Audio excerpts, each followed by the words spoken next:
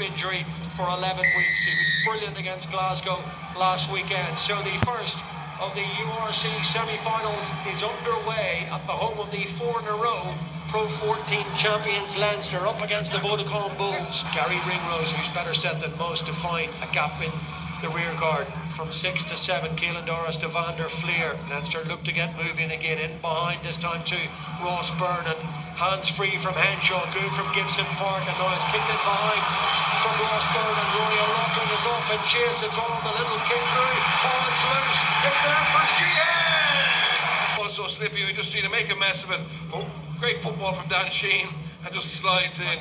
Harsh on the Bulls because their defence has been excellent so far. They've done very little wrong, but Leinster have the best balance in the game in terms of when to run, when to kick, and we just saw there to find that space in the backfield. Well, it just, of all things, find its way through the legs of David Creel on the cover every single time. You cannot give him any space whatsoever. Marcel Coetzee, one of those trademark hands-free offloads.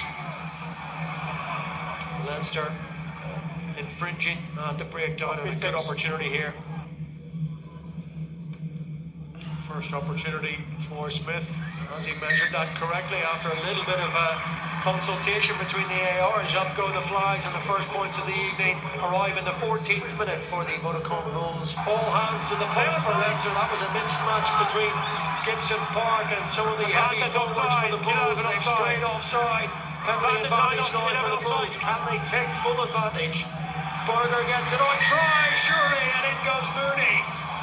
Great response from the Bulls. Graham Piardi is going to have an official look at this. As TMO has said that he spotted something. And is there separation now? It's a simple grounding, really, for the fullback.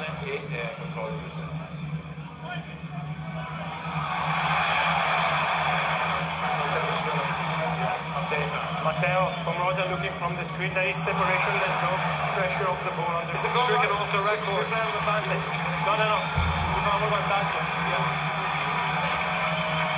Well, he's a precocious talent, Caden Moody. We spoke about his tender years. He's still a teenager.